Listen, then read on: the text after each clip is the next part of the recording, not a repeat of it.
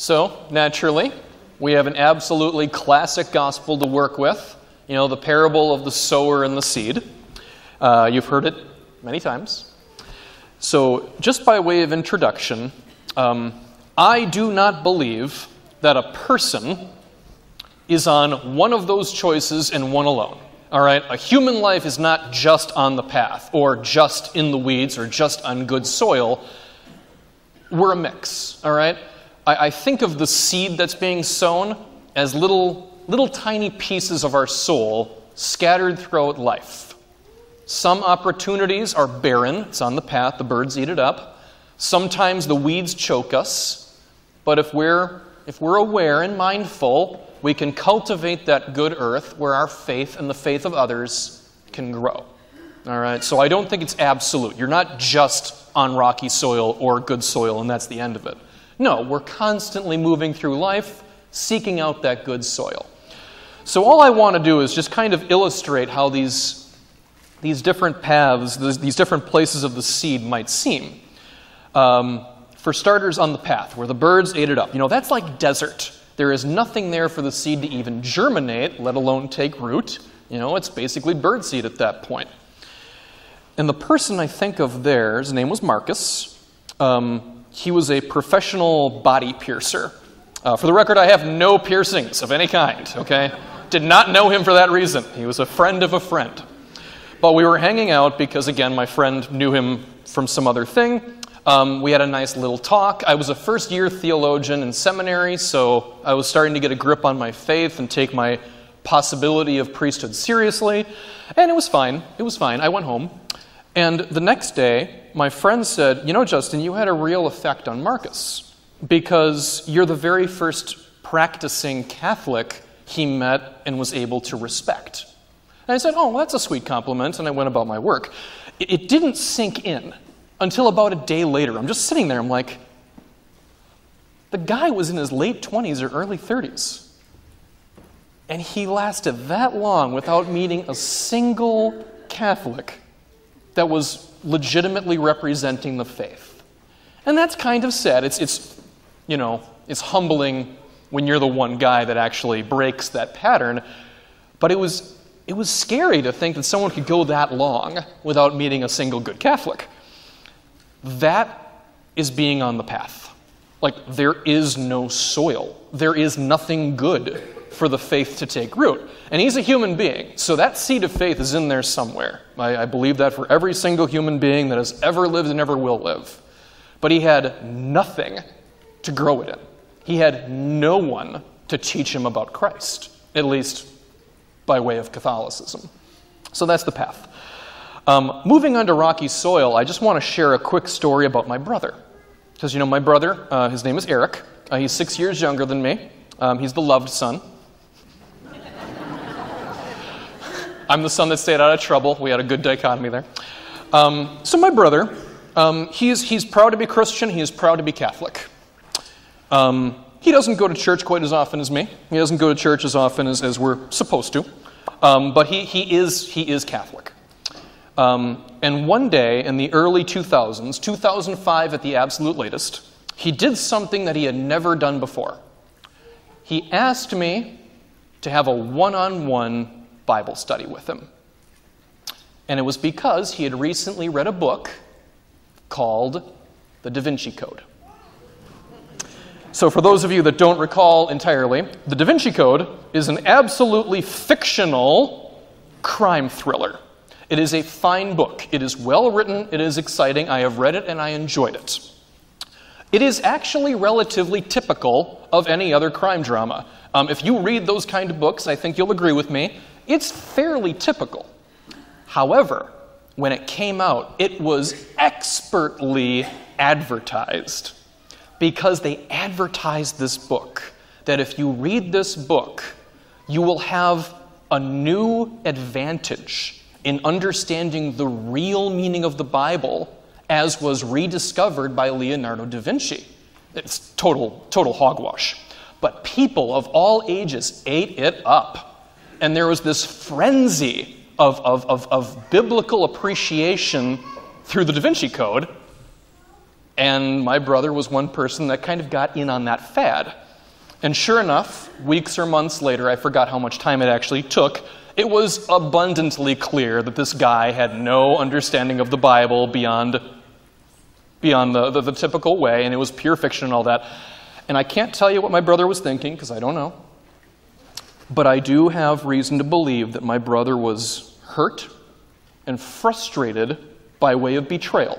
He put his faith in something that was unworthy of his trust.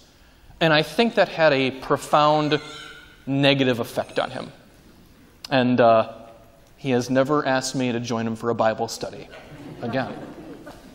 But like I said, he did get married in the church. We had a fine wedding and all that, at the Church of the Jesu, so it's all good. But that's what rocky soil is. It's soil where it's easy to get going but hard to continue. And the solution to that, just like in gardening, is you transplant the plant and put it in better soil. And that brings me to the good soil, of course. What is the good soil? I was thinking, because I took a look at the readings a week ago before I left for mission trip, and I kind of figured that I wouldn't talk about mission trip today. I'd save that for another time. But yesterday, as I was trying to get my act together, I'm just sitting there at Dublin's, eating my Parmesan eggplant sandwich, $10.99, chips or fries. I was thinking like passing out coupons as I said that part. I was thinking, and I decided I couldn't talk about anything else. I've got to talk about Good Earth, as in the mission trip. Because we went there, and it's a week, and they're long days. You wake up at 6:15, lights out at 11 o'clock. You are moving. I want to say there were about 3 hours of free time scattered throughout the day. But the thing is, your literal work, painting the fence or whatever, well, you're only at your work site for 6 hours a day, and you get a full hour for lunch. My point being, when you go on mission trip, you're not spending 90% of your time in the blistering heat nailing stuff to a porch. The work is about 1/3 of your time. The other time, you are in community, you're having lunch with your people, you're socializing, you're hearing talks, there's music and dancing, and it's the entire effect together. That's what makes it Good Earth. Because, I'm an adult now, apparently, and I'm sitting there, and I'm watching all of this as something of an outsider. I am not a teenager, I am not a young adult anymore. The mission trip is not for me, I am a chaperone. But as I'm watching this, I'm watching 250 people celebrating themselves and one another, God bless them, taking their faith seriously. This was a Catholic mission trip, so there was Mass every day. And they were making the world a better place by their own two hands. And it was that combination of everything coming together that made it Good Earth. And I'm telling you that faith was blossoming during this week.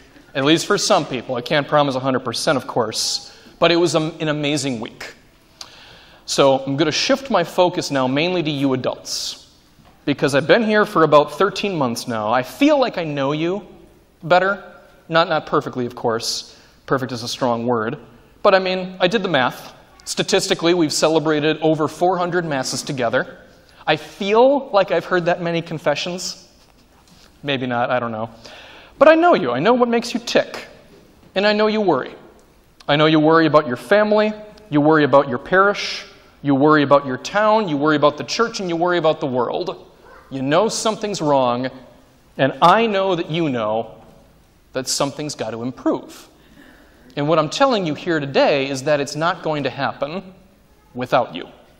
Okay? Because you are the provider of that good soil. It has to start with you guys. And you know what? I'm sorry. I got to do it. I got to assign you homework. I'm a grumpy old priest, and that is just what we do. Kids, don't worry. This is only adults' homework. Here it is. If you are an adult, and if you have not passed on the faith to your kids with the amount of success you were hoping for, I really want you to think seriously tonight about signing up for a mission trip chaperone position in 2018 or to become a catechist for our religious education program. Okay? Because no matter what happened with your family, I have no idea. I'm not telling you you're bad parents or failures. I know that happens. You tried your best. It happens. But I am here to tell you that you are not done. You are not done passing on the faith to the next generation. There is work to be done. There are youth who need you.